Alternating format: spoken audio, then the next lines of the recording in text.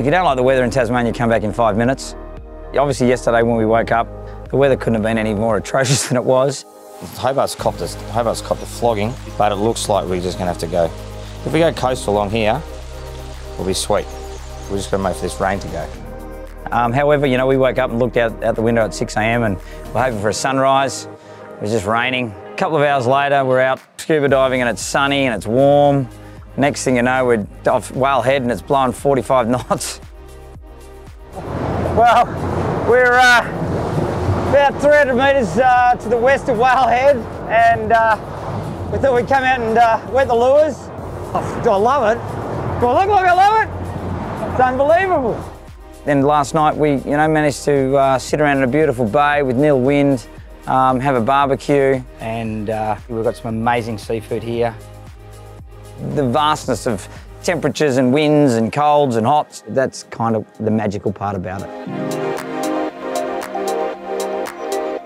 My name's Chris from Shockwave Charters. We've just been out sort of testing out the Shockwave and showing people where we sort of go in southern Tasmania here. It's an amazing part of the world down here. So we've had Andrew from Shockwave. It's been, look, it's always great. This is Andrew's second time down to Tassie. First time after we launched the boat and basically got it into survey. And Andrew's a wealth of knowledge when it comes to the boat, and look, to see the way Andrew drives it, and especially in the seas that we had in the last couple of days, has been invaluable.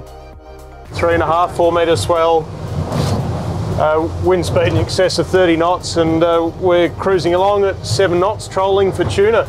And according to our local ab diver, Joey, this is where weather's made. This is where the wind comes from. Where else do you want to be? Brilliant, brilliant boat. I mean, obviously yesterday we wanted to go out and try and get a tuna. I mean, we would have got it if we got further south, but we could get as far as sort of Whale Head, Southeast Cape. Had no success, unfortunately. However, seeing this boat, and look, I mean, again, having Andrew at the helm who drives these as rescue boats, has got years and years of experience in this hull.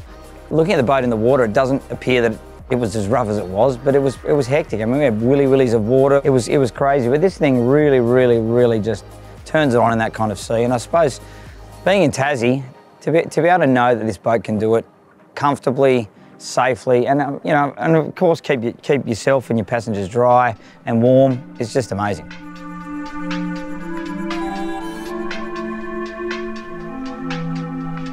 So the Shockwave, it's a 9.1 metre boat, 10.1 overall. Draws about 500, powered by twin Yamaha 300s. I'm stoked with these Yamahas. I'm glad we made the decision to get them. What are you doing flat out? 48 knots. 48 knots. And that'll be like 4 litres a nautical mile. Yeah, 200 litres an hour. Man, you're covering a bit of ground. I can go halfway across, a third up Tasmania in an hour, yeah. You know, which is pretty amazing. The evolution from the previous model Yamaha V6 to this one, even though it's the same power plant, yep. But adding the digital steering to it. It's a really neat transom install. You haven't got all the extra hoses going through to get stuff caught on. I think the new Hellmaster EX stuff is, as you say, the cat's pajamas. Well, I thought it was actually going to be kind of a bit gimmicky, but it's actually amazing. Like, you know, when you come into a situation where you need to actually either go sideways or you want to come into a dock, and it's literally like that. And when you first start to use it, it takes a while to get used to, but now it makes you look like total pro. You know what I mean? When you know. It's you know, obviously been fitted with everything from the RL welding pot, hauler. We've got all Shimano gear on board the boat. Excellent gear. We've fitted out obviously with Raymarine, Fleur, gadgets everywhere on this thing. But look, it's all about situational awareness, and you know, when it's dark or when it's miserable, or you know, or just in general, it's nice to have good equipment on board your boat. Look, everything's all integrated in. We've done a nice dark charcoal dash. It is a standard colour, which just reduces glare, which makes the boating experience a whole lot more comfortable. You know, we've offset the helm position back a little bit, so you're not jammed up against the windscreen. We haven't put any overhead consoles in, because trying to access radios and stuff when they're above your head, you can't see it, you've got nothing to hang on to while you're reaching up for it. The side windows open back far enough that you can stick your head out and still access the controls while you're driving. All those little bits and pieces, they're the practical side of stuff that comes from experience of operating the boat. And if you don't have it, you don't know what you're missing out on, but it just makes the whole boating experience so much more user-friendly. 2 touchscreen 12-inch Raymarines in the dash, full Raymarine package on the boat with FLIR, augmented reality camera. So currently at the moment we're tracking out of Southport Bay at the moment. We can see where our pots are, both on the chart and on the AR200. And on here, if we click that, we can obviously get a close-up with our heading and our distance from the waypoint.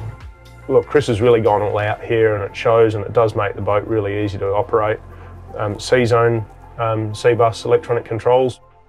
The integration with the C-Zone, so the C-Zone integrates all through the Raymarine, so I can basically look up the whole boat electronics, program it all, or basically operate the whole electronic system through the Raymarine screens. The good thing about C-Zone is I can flick that. I know that nav lights come on, radar comes on, all the functions that all electronics that I want to come on the boat come on with one click. So on here we've got Doppler radar. Is that if anything's inbound, so if anything in a collision course, I suppose if you like, will light up red. So if any targets are approaching, which are in your course, they'll light up red. Once they pass you, they go to green. FLIR is a game changer. Like tonight, we'll never get back with the FLIR. Essentially, we're doing full night nav. It's a pretty dark night. I mean, we can see a masthead light on that, which is good. But if there wasn't, you can see we've got a cray boat dead ahead here. The only reason I need the lights on the front is just so Ange can actually see the buoys. I can see them quite clearly here. You just got different colour settings. So you got white hot. Again, they're all just different colour palettes that you'll find work for different scenarios. You know what I mean? Like, so you can see the heat signature there. But it works. I mean, if there was a buoy there, that buoy would be bright orange.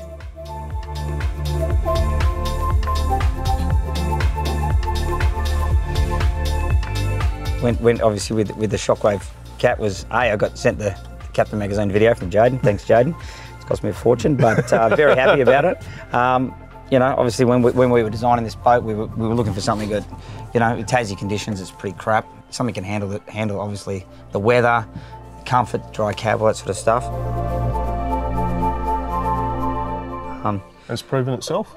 Mate, absolutely. I mean, obviously I think the 3 metre width and the 9 metre length really helps in that sort of swell. Like, you know what I mean? Yeah. Like even yesterday it was pretty crap out there. So to be able to have that extra width, and obviously the motor's fairly wide apart with manoeuvrability, especially with the Yamaha Hellmaster. That's good, isn't it? Yeah. I love just the amount of deck space. It's just so suited for what you're doing. Probably one of the best things, Andrew, that you guys did with this boat, access to critical parts. You can actually get right in the back, right through down here. You can access a saltwater pump and build from here. And look, just so much storage.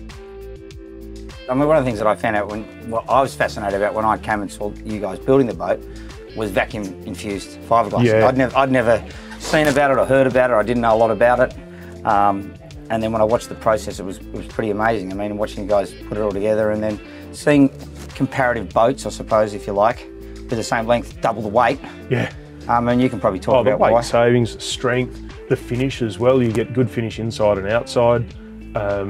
You know, the foam core or the Sorek core that we put in it's all closed cell, so water's not going to communicate through like a Boston whaler with a foam, a 75mm foam core. Yep. It's a really tough, lightweight, strong product.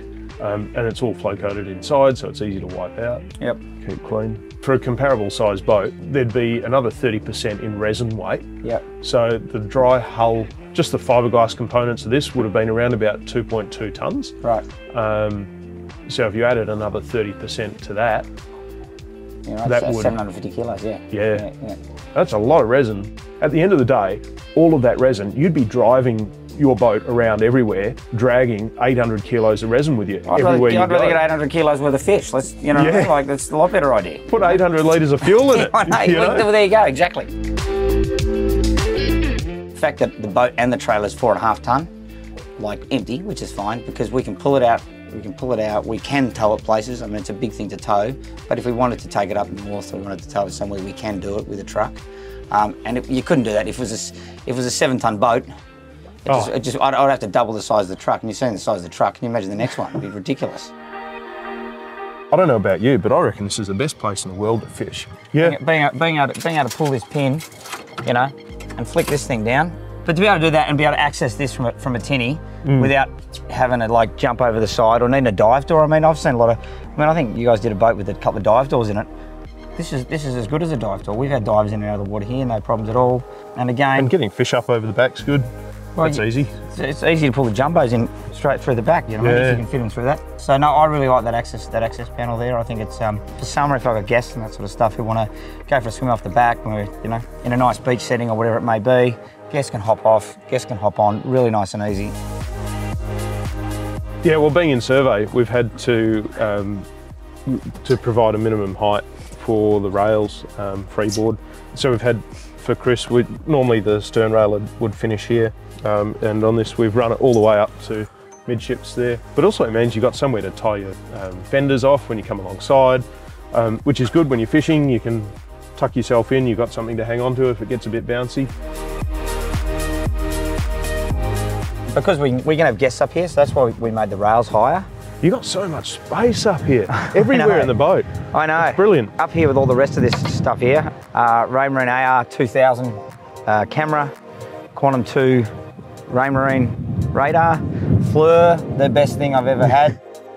Again, I think I said the other day, there's a lot of beautiful places in the world, but there's not many beautiful places with not many people, and that's Tasmania. And I think that having a fast boat that can be comfortable to get people to remote locations.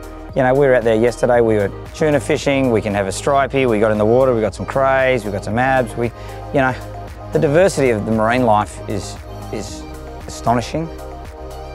Growing up down here, you get to see these amazing parts of the country. And I mean, I was involved in tourism in the past for a few years. I really, really enjoyed it. I suppose, you know, I missed that tourism venture, which I really enjoyed doing. And I was just looking for something to be able to get me out to these remote spots and show other people it.